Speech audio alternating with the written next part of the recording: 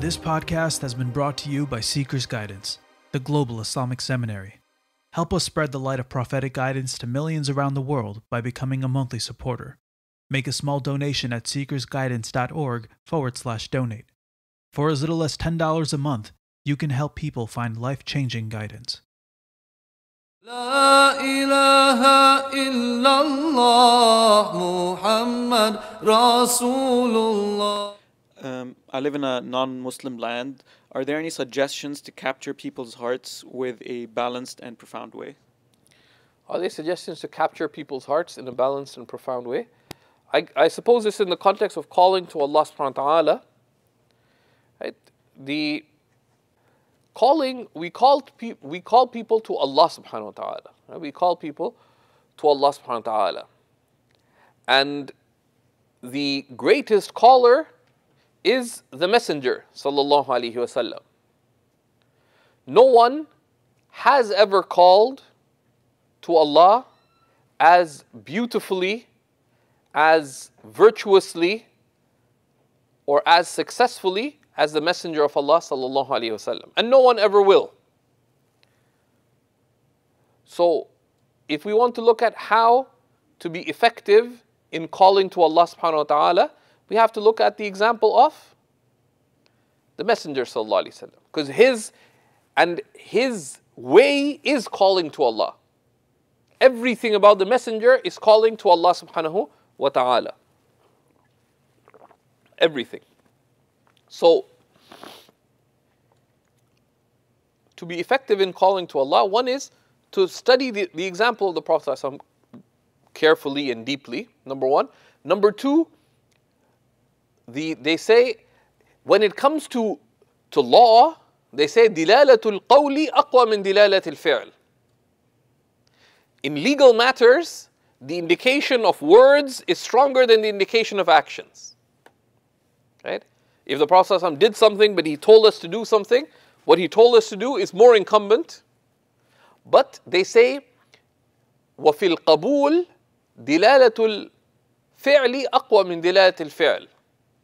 Right? But in terms of impact, the impact of actions is much stronger and louder than words. As they say, actions speak louder than words. And states speak louder than actions. That the greatest thing you can do to be able to call other people to Allah is call yourself to Allah. Call yourself to Allah. You want people to embrace the sunnah of the Prophet ﷺ? Call yourself, uphold the sunnah yourself. And there'll be resultant acceptance. Right? Because then you're not sharing words with the tongue, you are conveying realities, meanings that can only be conveyed by living hearts. Right? And it is the state, إِنَّ الطَّبْعَ لِلطَّبْعِ يَسْرِقُ. Right? Right? States impact upon others' states. Right? That's the thing to work on. They say, call yourself to Allah before you can call others to Allah. So we have to call others to Allah, but we must be the first to answer that call. Right? So that's important. And how do you do that? Seek the people who remind you of the example of the Prophet ﷺ. In their knowledge, in their action, and in their states. Because this religion is taken from hearts, from living hearts. في قلوب الذين آمنوا, in the hearts of those who have believed. Right? Right? And that's how it's come to us. طوبى لمن رآني. Right? Glad tidings be to the one who has seen me. وطوبى لمن رأى من رآني. And glad tidings be to the one who has seen those who have seen me, etc. As has come from hadith of the Prophet ﷺ. Right? And that is how the reality of religion, which is a heart that has turned to Allah. That is deen. Right? Everything else is a consequence of the heart turning to Allah. What is the prayer? It's a consequence of the heart turning to Allah. What is fasting? It's a consequence of the heart turning to Allah. So that's what we have to consider, and that's what we have to gather as communities of concern to consider how we can better come together to turn to Allah subhanahu wa ta'ala, to embrace the example of the Messenger sallallahu alayhi wasallam.